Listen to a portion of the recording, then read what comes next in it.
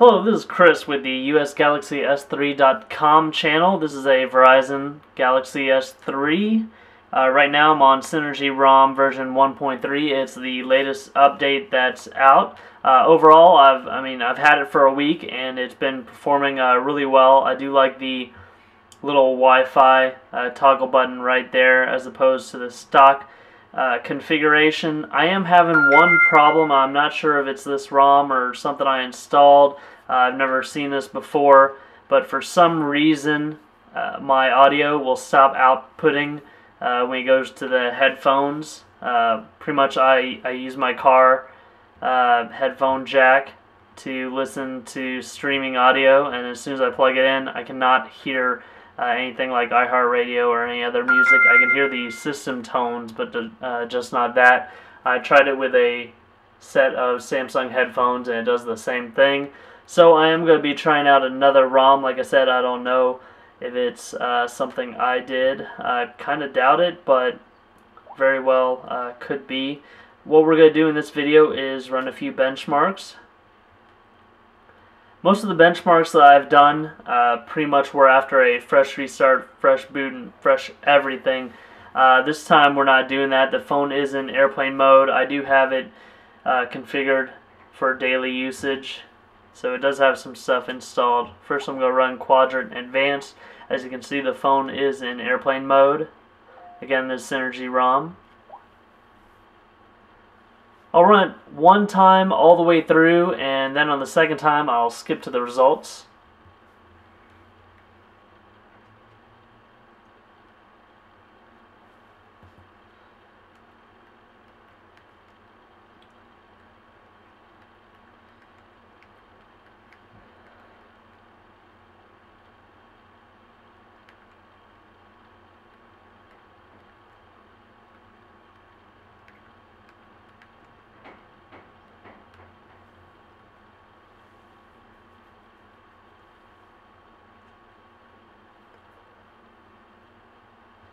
In the meantime, on my other channel, the Cricket Wireless one, I am looking at the Huawei Ascend Q, the M660, using it to text while I don't have use of this phone right here.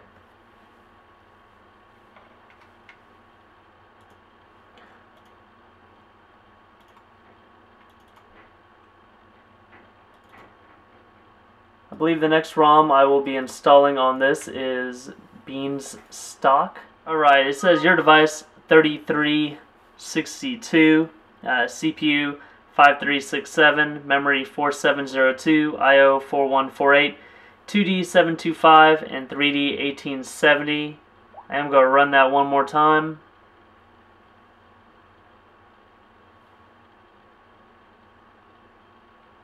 Alright, second run yields 3496. CPU 5765, memory 5089, IO 3990, 2D 809, 3D 1828. I'm pretty sure it would run a little bit faster if we had just about nothing installed, but as you can see, this is all set up for daily use. Next thing we'll run is Linpack for Android, and of course we're going to run the multi-thread because it is a multi-thread device or multi-core device. The first one usually always yields an inconsistent result. Alright, 129.544 with a time of 1.3 seconds. And 132.08 with a time of 1.28 seconds. Next thing will be NenaMark.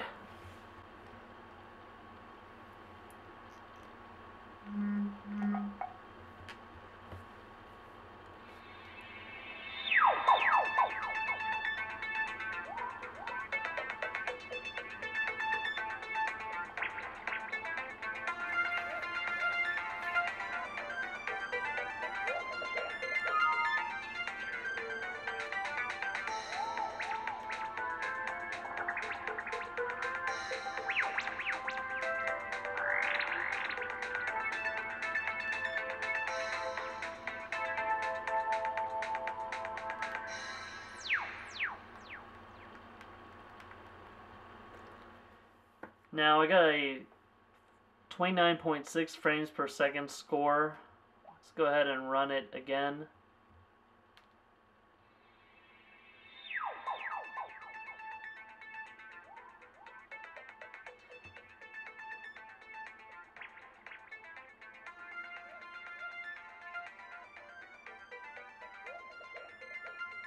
So for some reason it seems to be locked to 29 frames per second max. If you look at the history, it said that I've run over 58 frames per second before.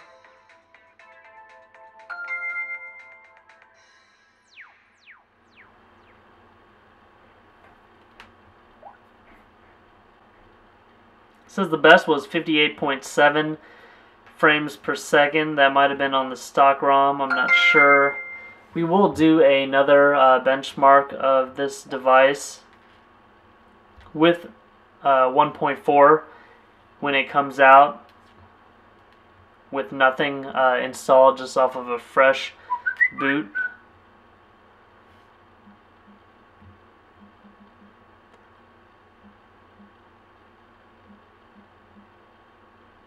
Let's go to browser mark. Let me change the browser brightness. Of course, that does have a separate control with the SIII. Go ahead and run that once.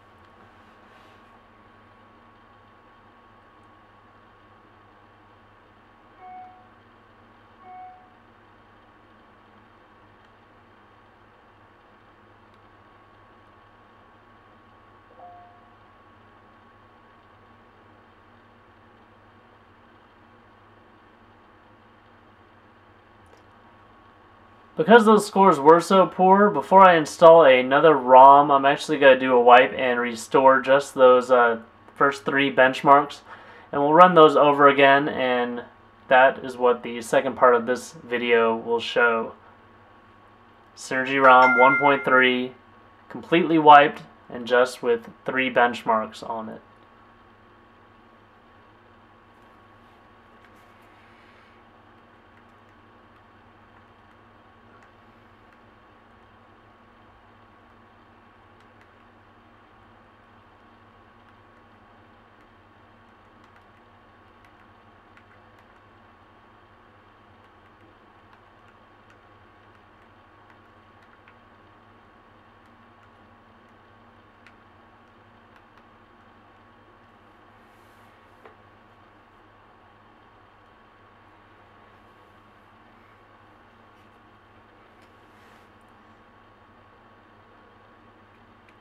Alright, the score was 76,760. When you compare this to all the other SIII devices, probably including the stock ROM on this, I don't quite remember running it on the SIII Verizon edition on it in its stock configuration. It was all faster than this, so I'm going to wipe it real quick and come back. Alright, since I've saved those 3 benchmarks using titanium backup. I'm just going to use it to restore it. This phone is rooted. That's one of the requirements for using titanium backup. We'll just blast through this.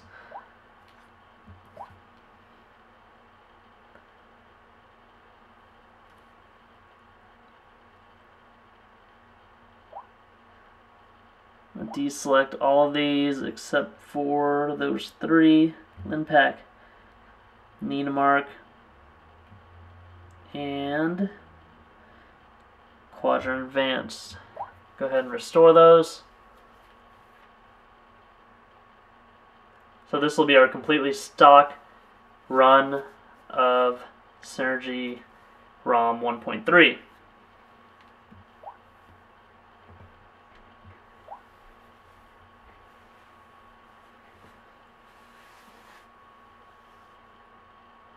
Alright, this time it says our device 4503, CPU 6514, memory 6623, I/O 6205, 2D 990, and 3D 2184.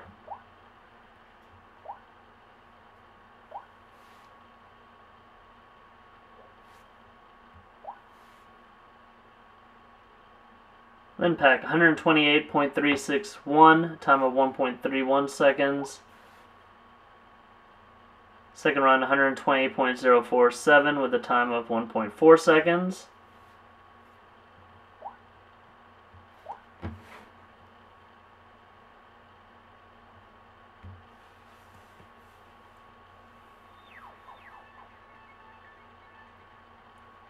If you can actually see the speedometer or the frame rate gauge over here, it's running around 58 to 59 frames per second.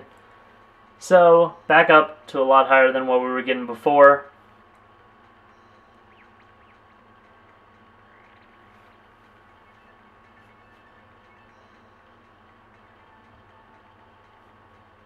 And it comes in at 58.6 seconds. We will go ahead and run browser mark.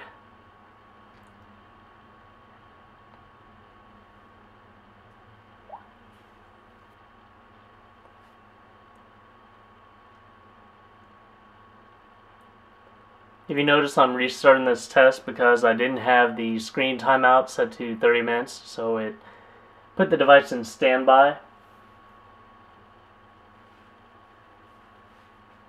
Alright, that yielded a result of 112,339. So, like I said, the next ROM I will be moving on to is called Bean's Custom Stock ROM, and it is build 6. So please like this video and subscribe to this channel. Alright, thanks a lot.